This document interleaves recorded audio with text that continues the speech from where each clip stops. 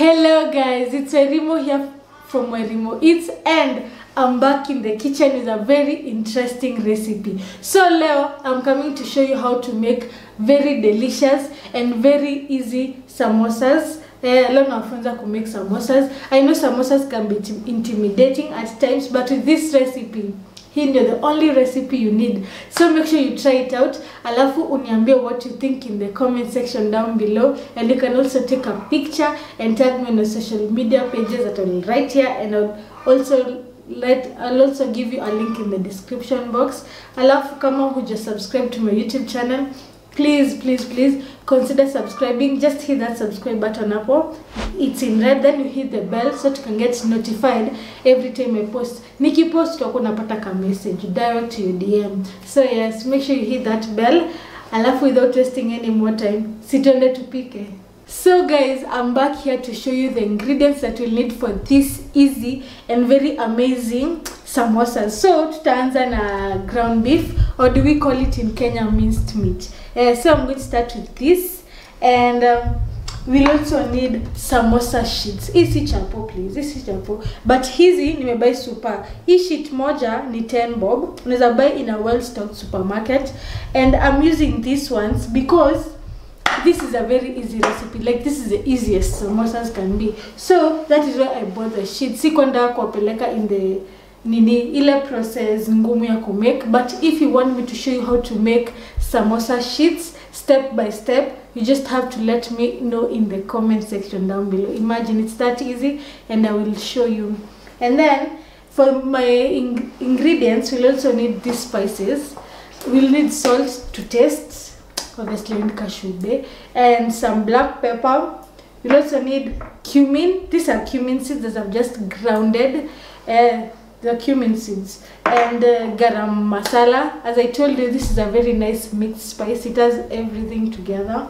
And we'll also need this garlic cloves. I'm using 6 because we can't go wrong with garlic. And we'll also need 1 red onion and 1 spring onion. Yes, also, but you can use either ile uko nayo.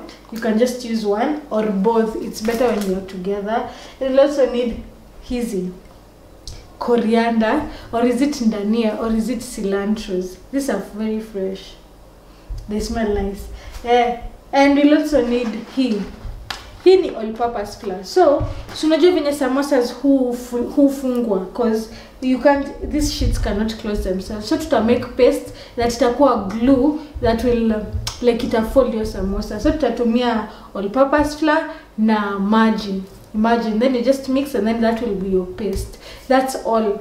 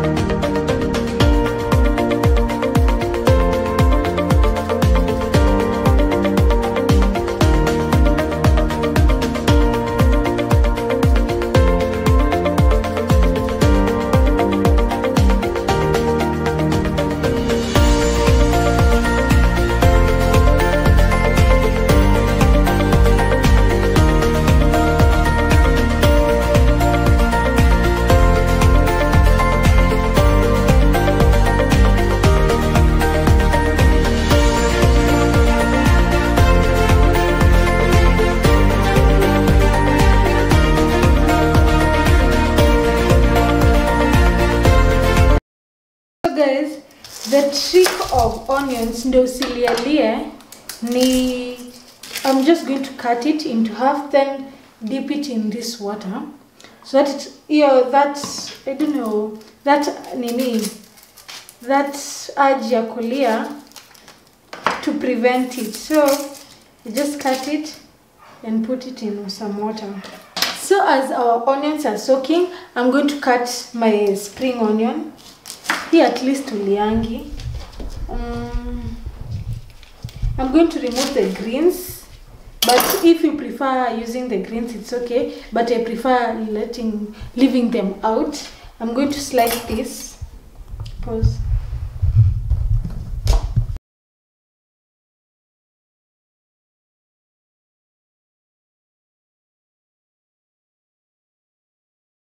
We're going to try to make them as slim as possible so that you don't bite into one big onion. So cut them into the smallest pieces that you can.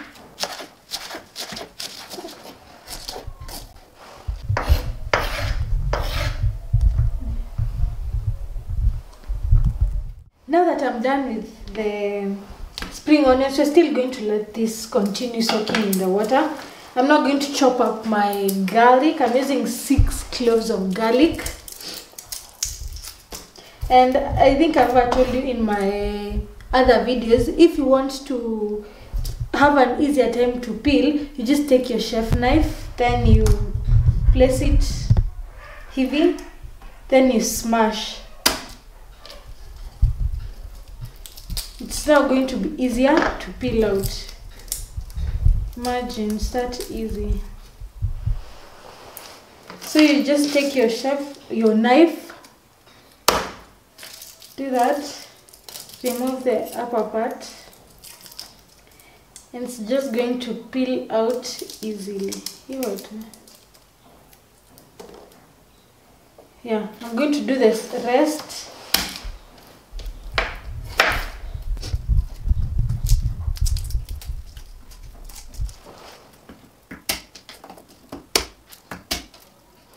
I'm not going to mince this. Mincing them is just chopping them into very small, the smallest pieces you can.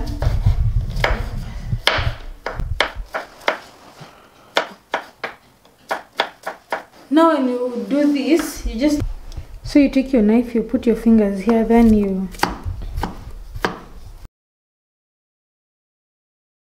but if you don't want to do this, you can just smash it using a quinoa.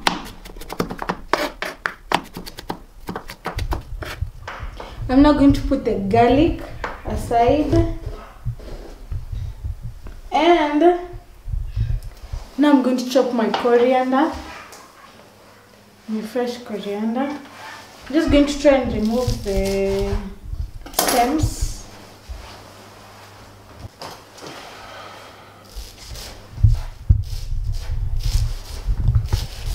So we're also going to try and chop this into very small.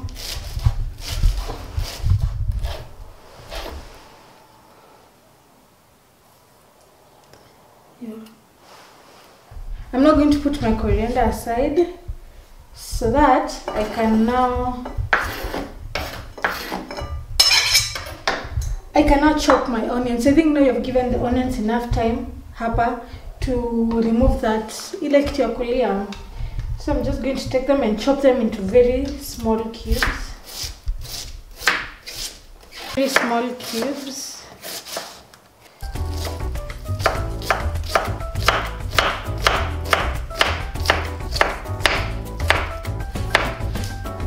Just like that. Now we are going to go to the pot and prepare our meat, the most fun part about this recipe.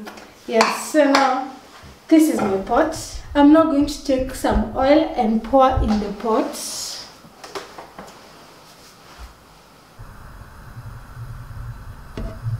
So just going to put some oil up.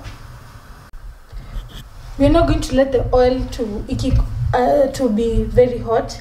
Now when the oil is already hot, we add the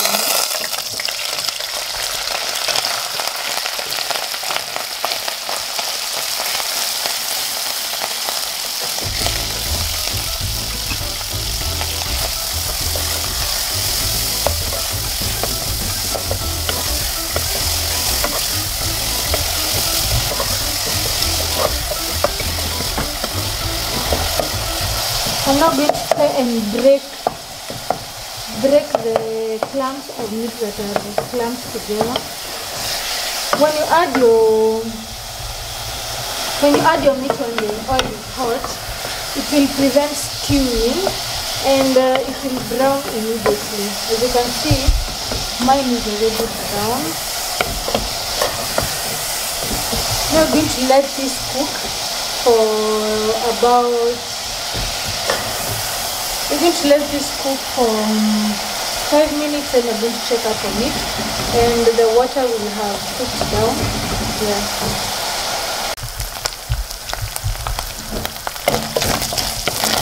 So now it's rendering and cooking in its own fat. This is 5 minutes later. We're just going to let it continue cooking. But if we're just going to let it continue cooking, you can see its own fat up. And we're just going to let it cook.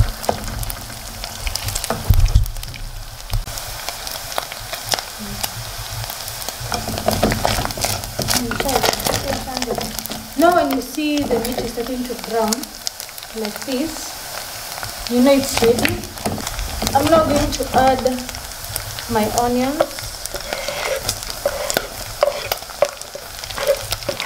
Those are the red onions, and I'm also going to add some spring onions and some garlic.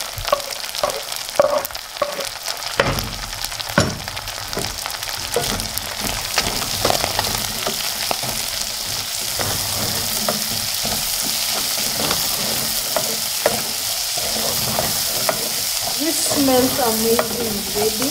What? Smells so nice. We're just going to let this meat cook until tender. No, we're going to let the onions cook until they're soft. The smell from this dish is just superb. So make sure you try it out and let me know in the comment section down below. Yes, we're going to let this cook. We'll be back in 3 minutes. A few moments later. Now guys, this is 3 minutes later. My onions are already soft. Now I'm going to spice it up. I'm going to add my garam masala. Today I'm just eyeballing because the meat is kiasi. Then I'm going to add some salt to taste. Make sure you don't over salt. It's better to under salt than to over salt.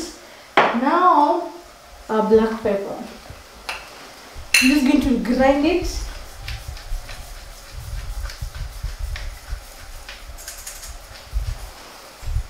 It smells amazing already. I'm going to stir this in.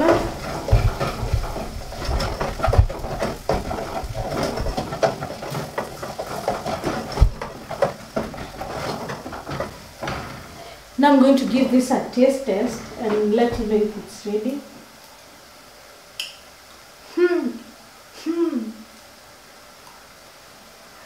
So nice. When the meat is perfect, the samosa is already nice. So now after tasting, I'm just going to add my coriander.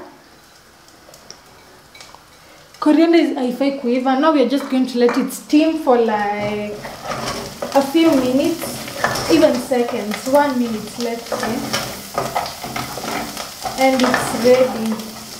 People, I'm going to switch this off, and now I'm going to show you how to make the pockets and how to seal them. Yes. So now I'm going to show you to make the paste, the glue for the samosas. We'll need all-purpose flour and water. I have some water here.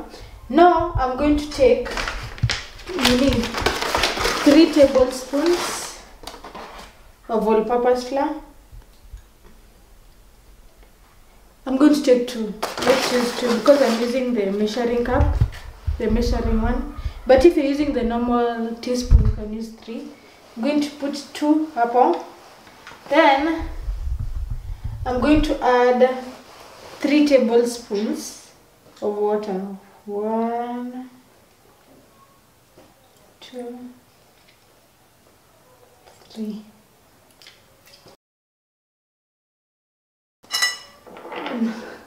We're now going to mix this well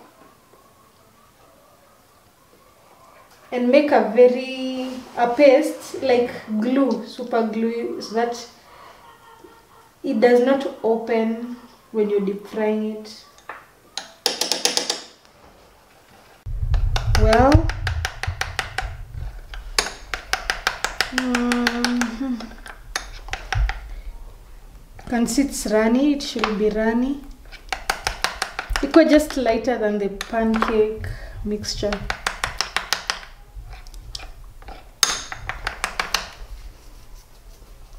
Now I'm going to put this aside. Now we have our sheets that we have cut and our delicious meat. As you can see, it looks so fine. And now the paste, the glue now. Remember ikuwe runny. So now we'll take this sheet. Naona venye iko hivi. You bring this corner here and then you bring the other one over it. And we are trying now to aim at this hapa kusikuwa na shimo. So this is the pocket. So I'm going to repeat so that I can ensure there is no hole, so that oil does not enter through there. You can see. Now when I'm satisfied with the shape, I take my glue and apply. Make sure you also apply here.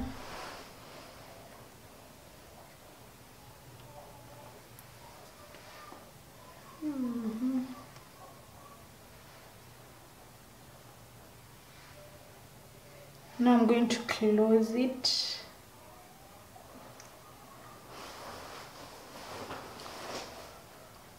Just like that. You can see it's now closed because the glue has helped it. And now I'm going to press in. Then we're going to take our meat filling. You can see I've ensured hakuna hole. There is nothing, so that oil does not pass through. I'm now going to take my filling, like about, not too much, just like that. Then I have already filled. Now I'm going to tuck. I'm going to try and tuck in. Try and tuck in, and then take the glue and apply all over. And now we are still going to make sure that there is no hole. Ensure there is no hole so that oil does not pass through.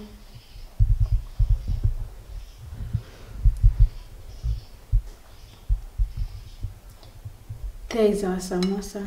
Oh my God! Wow! Now I'm going to show you to do the rest. So now I'm going to take this samosa sheet, and you can see these two corners. I'm going to bring them together. So I'll take this and bring it here and try to overlap it with the other one by ensuring that there's no hole over here. You can see it's perfect. So when I'm satisfied with the shape, I take my glue and apply it here, and also apply it on the edge. Also take this side, also apply it on the edge so that it does not allow any oil inside the samosa. And now we're going to take it and overlap by still ensuring that there is no hole. I'm going to press everything together.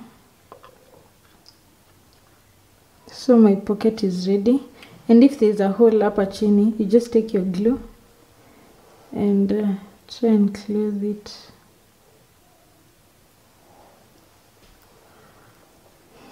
Yeah. So now when the pocket is ready, I take my filling and add it.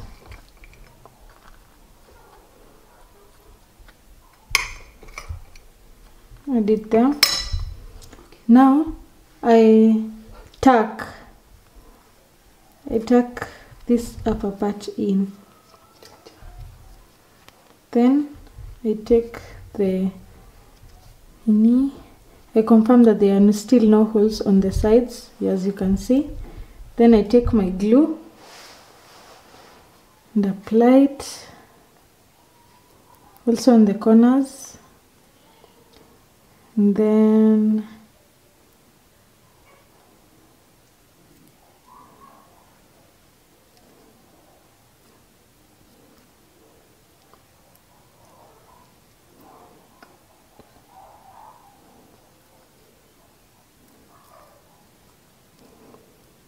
just like that.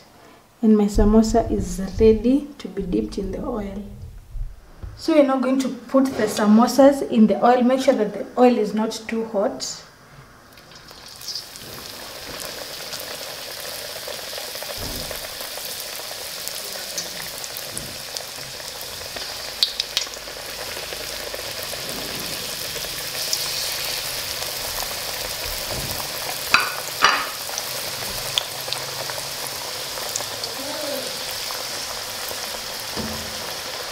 Keep on turning your samosas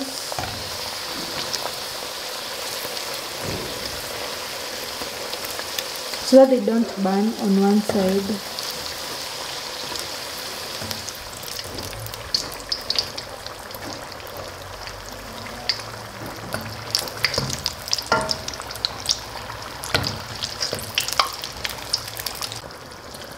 So I think mine are ready. You can see the color is perfect. This is the color we are looking for. Just perfect.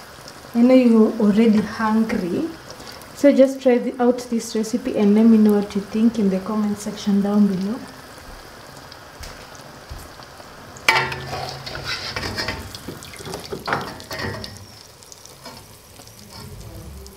That color.